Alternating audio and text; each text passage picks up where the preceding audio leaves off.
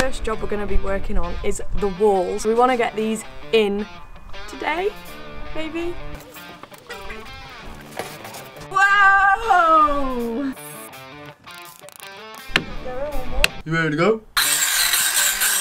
Hi guys, we are Nick and Sam and this right here is Lord Onyx. We have been living and travelling in self-built camper vans since 2018 and between us we have converted 4 vans. For the past few series we have been vlogging our van life adventures which has taken us through Spain, Portugal, Scotland, Norway and Germany. But if you know anything about van life, a build is always calling. So this time around, Tara will be resting her wheels whilst we take on the challenge of building van number 5.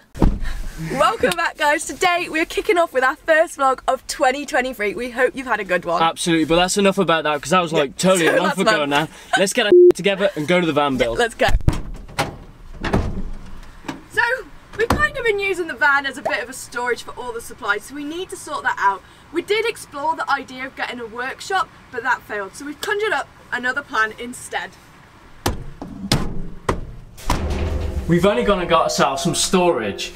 I'm not actually sure if you can see me, I'm all camouflaged. He's matching this storage. We decided to sort ourselves out some storage because it was just getting a little bit too tight to work in the van. You know, you're doing loads of work in a 2x3 by 2 high space, so having an extra 1x1 by 1 metre storage unit will hopefully make heaps of difference. Right, that's the storage full. And just like that, we're going to be filling the van back up with all this timber. Wix had 15% off, so it was cheeky not to grab it all. Okay, so it's day 1 back at the van build after we had the festive season off. I sense it's going to be a bit of a slow one because we've got to get back into the swing of things.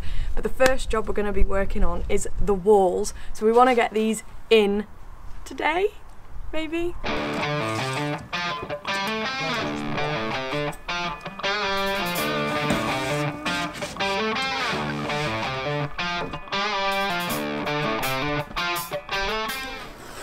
So what we're using for the wall is 12mm ply. This is where the sofa bed is going to be, so people are going to be leaning back, so I want it to be quite sturdy rather than like flopping around. The rest of the ply in the van, which we've kept, is about 5mm thick.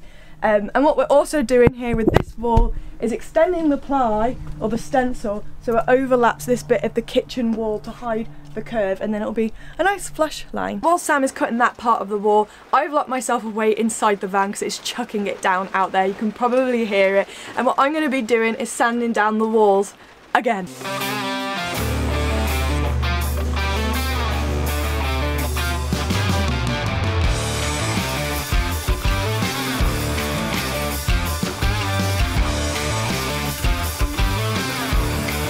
You ready to go?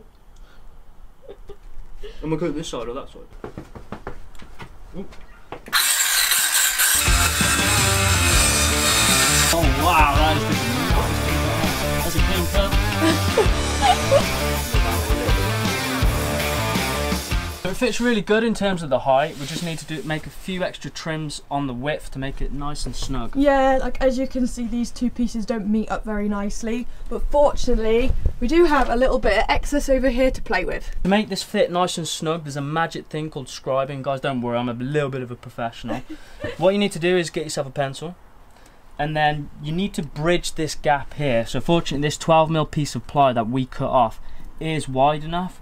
So what you need to do is get your pencil, like flush against whatever you're using to bridge the gap, and then literally run it up against the wall, and it'll find your line that you need to cut to make it nice and snug. Way.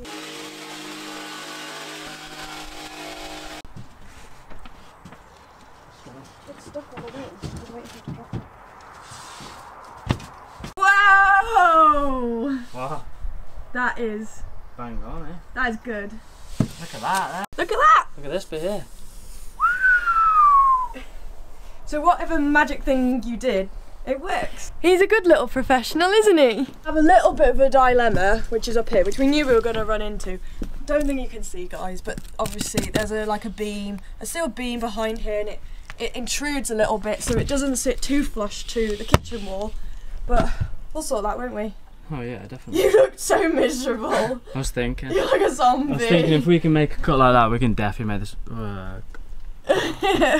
We can do it. and it's just starting to rain. That is one annoying thing about building in the UK. The weather is just unpredictable, but that is the realities of a van build when you don't have a workshop. If you noticed earlier, we were literally in and out of the garage with the plywood because every time it rained we'd shuffle back and every time it stopped we came back out. And that's why we started looking for a workshop, so we can just speed things up. But anyway, we're going to call that a night tonight. It's 4:30, sun has set, it is dark, and we'll pick it back up tomorrow. Don't know what we're going to be doing, but we'll figure that out tonight. We finished out cutting the piece off the wall yesterday, but there's this bulgy piece of metal in the van. As you can see, it comes out a little bit further than the rest, which was stopping the panels sitting flush. So I practiced this cut yesterday. Look how funky that is. So we're going to replicate this on the wall and get it put up today! Today, definitely. And what do you rate Sam's dungarees out of 10, guys? I think they're actually really cool. Give us a little dance. Quickly tell you how we got our stencil. We used cardboard because it's nice and flexible, pushed it up against the bulge in the van, and then literally just sketch around it. To make the cuts, we're going to be using a circular saw. We can change the depth of the blade to make sure that it doesn't go all the way through the ply. And then once we've got the depth set, we're going to do some straight cuts all the way to the end of our stencil, and then use a chisel to cut it all out.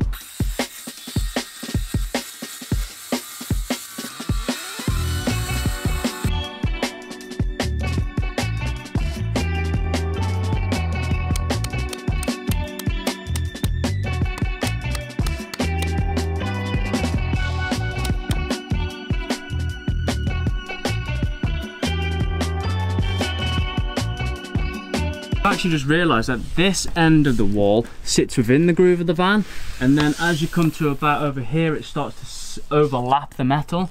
So we're going to mark off where it starts to overlap, trim it down, and then hopefully it should all fit nice and flush.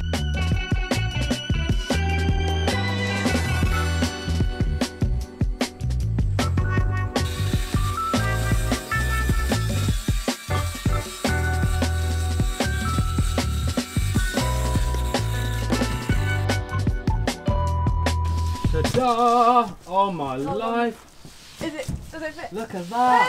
Hey! So there is like a little bit of a gap here, but there's a reason for that, isn't there, Sam? Yes, there's no battens behind there because you are still sorting out the window, therefore we're not even sure if we're going to keep the end of this anyway. Yeah, we don't know how far we're trimming it back because we don't know where the window's going to go. We don't know how far the batten's going to push it up and push it out and stuff like that. Steps are to tack these into situation, and I know we've just been tacking up all the walls, but it's my fault because I haven't sorted the windows, and until they arrive we can't like fix everything into position properly.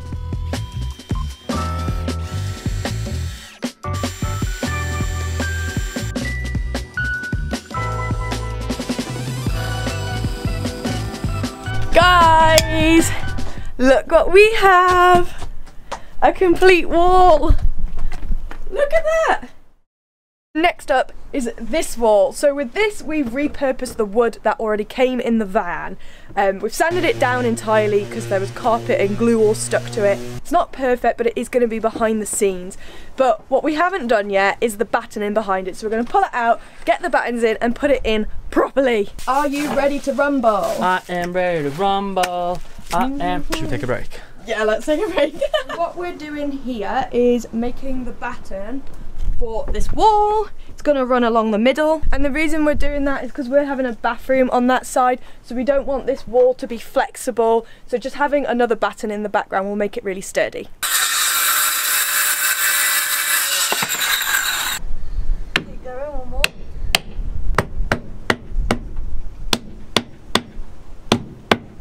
The wood wasn't sitting flush against the metal, not just because of the wool, but there's actually like a little beam here. You probably won't be able to see it because it's behind the foil and the wool. So what we're doing is cutting out little notches where the beams sit. And we're doing that by using the miter feature on this chop saw, aren't we? We are. The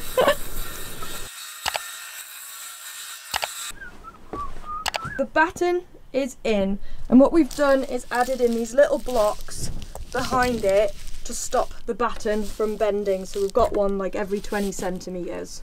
We've also added this batten down here. Now, let's get this wall up.